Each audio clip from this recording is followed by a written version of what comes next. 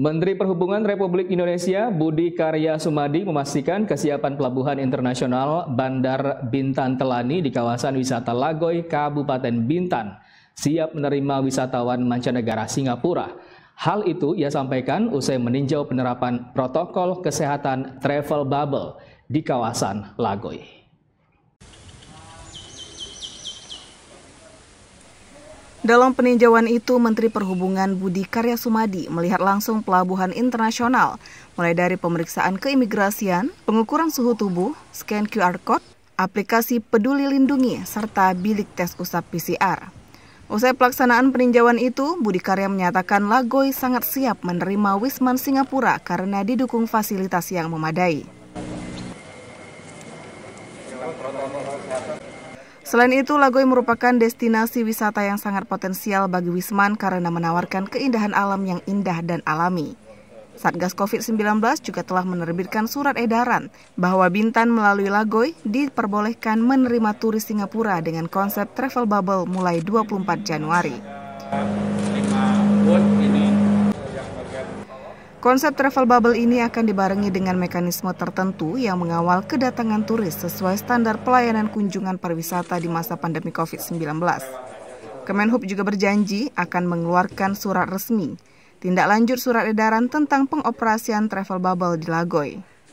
Budi Karya menekankan kepada semua stakeholder terkait akan pentingnya evaluasi rutin terhadap pelaksanaan travel bubble tersebut. Mengeluarkan tindak lanjut dari SI Satgas itu bahwa travel bubble akan diberikan untuk di Lagoi ini. Tentu banyak koordinasi yang harus kita lakukan, baik stakeholder, kami dari Kementerian Perhubungan, lalu KKP, Satgas Covid, pengelola, dan tampaknya sudah dilakukan dengan baik.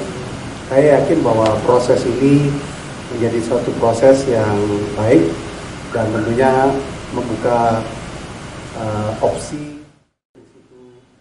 𝗦𝗶𝗶𝗏, General Manager Bintan Research Cakrawala, menyambut baik pembukaan travel bubble yang dilaksanakan pemerintah.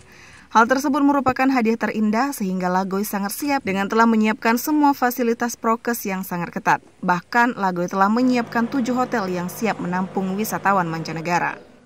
Tentang pembukaan travel bubble, ini adalah sesuatu yang kami tunggu-tunggu. Ini ada hadiah yang terbesar setelah 2 tahun kita tutup. Untuk pengetahuan Anda, di dalam Bintan Resort mempunyai 17 hotel yang sudah beroperasional. Dari 17 hotel itu, di dalam pandemi ini kita hanya buka 7. Dan karyawan kita banyak dirumahkan, dimukul-mukul. Jadi dengan membukanya travel bubble ini, hotel-hotel kita sudah berkomunikasi dengan mereka. Dan hotel akan mulai membuka. Ya, kita sebenarnya sudah mendapat bookingan dari Singapura. Tetapi ada satu kendala. Budi Karya menambahkan, pihak yang mengoperasikan kawasan Lagoi, khususnya kantor kesehatan pelabuhan, harus memperketat prosedur kedatangan turis Singapura guna mencegah penyebaran COVID-19 varian Omikron. Dirinya optimis penerapan travel bubble di Lagoi dapat terlaksana dengan baik karena di tingkat nasional sudah ada aturan yang disepakati. Bahkan telah berhasil diterapkan di Bali dan Mandalika, Nusa Tenggara Barat. Zuprianto melaporkan dari Bintan. Selamat sore, Assalamualaikum warahmatullahi wabarakatuh.